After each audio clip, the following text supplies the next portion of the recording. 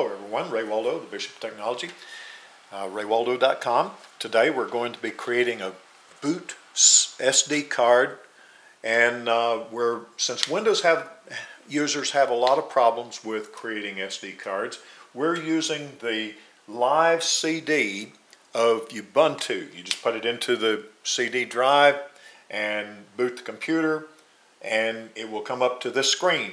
And if we use the Try Ubuntu option, click on the button below it, it will just load the Ubuntu program and operating system actually, and we'll have everything that Ubuntu has to offer on a Windows computer without changing your Windows computer at all. This will run entirely in memory without any change to your hard drive. Okay, so it's coming up, and when it comes up, we will have the Ubuntu operating system. Now I have here an SD card. This is a SanDisk 8 gig class 4. Class 4 is the speed, and that's a good speed. 4 and 6 are good speeds. The class 10 is sometimes a little bit too fast. Class 2 is too slow. So this is now you can use the little adapter that comes with it, but I prefer these little USB adapters. They seem to be a little bit better at creating SD cards and working. So what we're going to do is put the chip into the adapter, and then we're going to put the adapter into the USB port on the computer. And if I can find the hole there, there we go. Okay. And when we insert it, Ubuntu will automatically find the drive and mount it. That's the term that's used, and show us what's on that card. Now there are already some files there, and one of those files is what we actually want to use. There are a couple of files that I create and put on mine, and that are good. This one is for internal ClockWorkMod, and this is for external chip that we're going to be using today. So it's moving these, oh, that's the wrong one. This is the one we want over here. And moving it to, we don't want that one. The ClockWorkMod, did I get it? This is the one we want right here. Just drag it over. Oh, it's okay, it's got one. So we just skip that. All right, so that's all we really need to know about that card.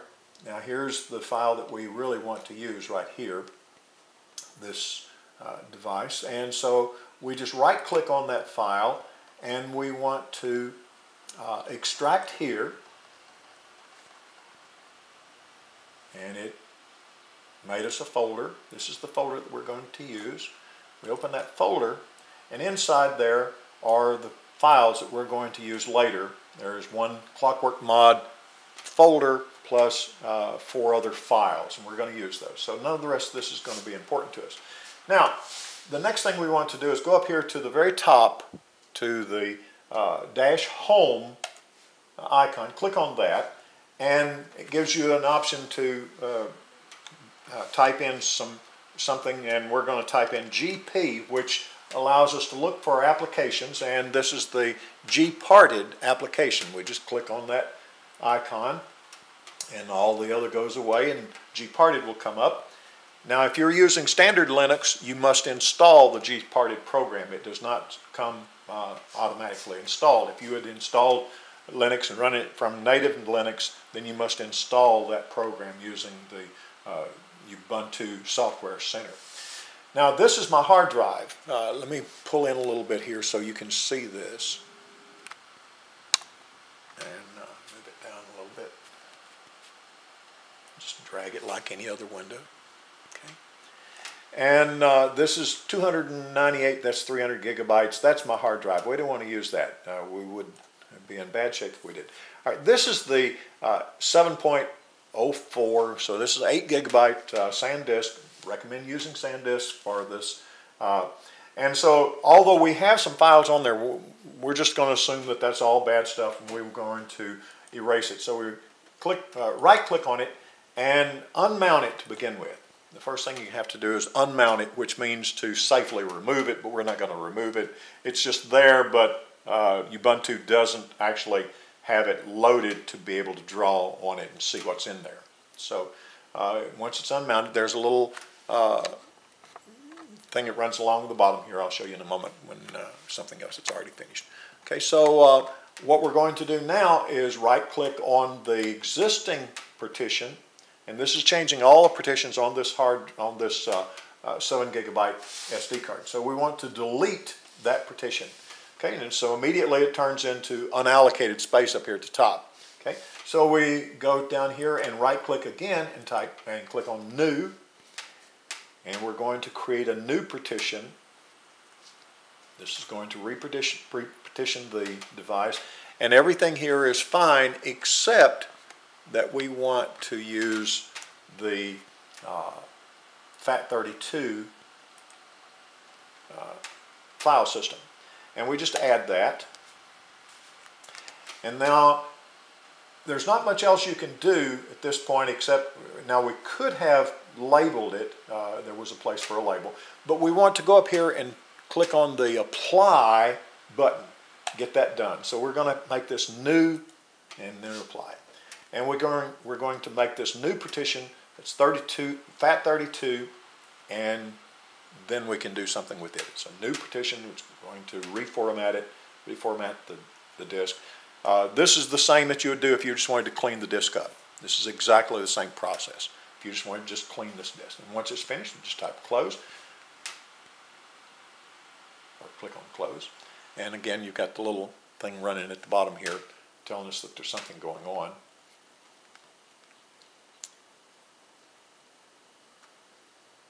And when it's finished, there we go. Okay.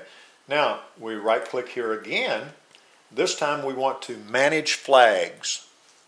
We're going to set 2 flags, the boot flag and the LBA flag. And we'll close that.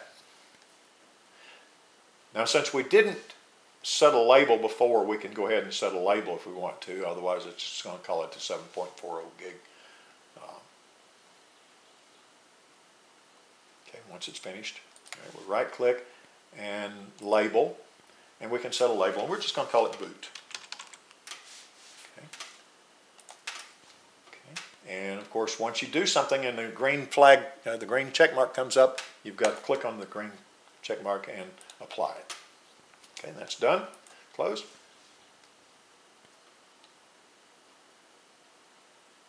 And once this little bar is finished at the bottom here,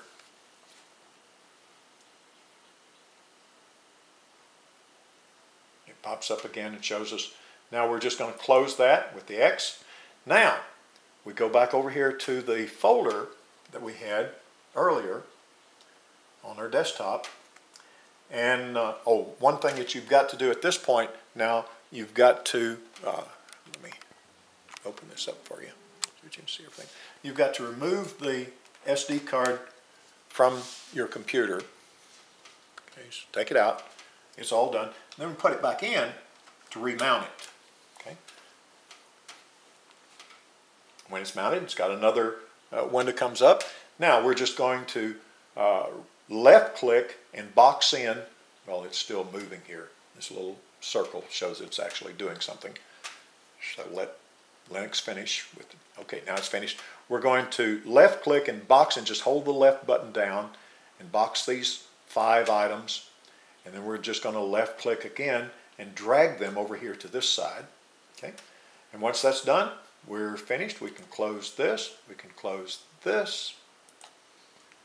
And we can go down here to the little device over here on the side over here.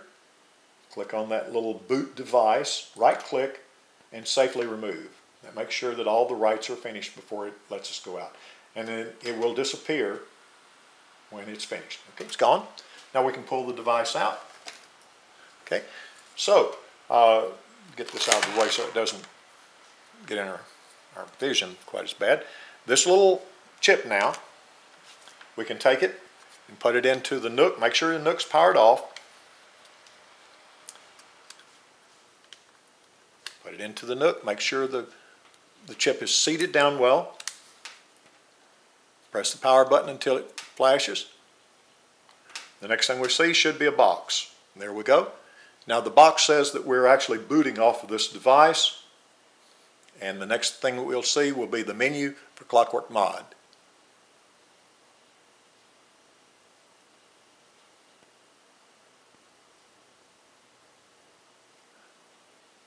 Okay, there you go. There's ClockWorkMod installed and running. This will allow us to make backups to my Nook, or to restore from my Nook, or install new software. This is what you need to root the device. All kinds of things can happen once you have this bootable SD with ClockWorkMod installed on it. Okay, that's it for today. Be sure and check the website for all the links to the files that you need, and that's raywaldo.com. Good day.